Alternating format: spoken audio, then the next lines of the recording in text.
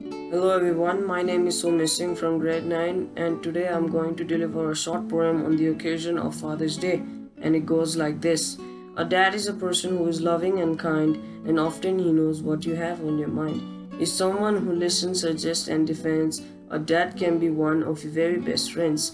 He's proud of your triumphs, but when things go wrong, a dad can be patient and helpful and strong. In all that you do, a dad's love plays a part deep in your heart. And each year that passes, you're even more glad, more grateful and proud just to call him your dad. Thank you, Dad, for listening and caring, for giving and sharing, but especially for just being you.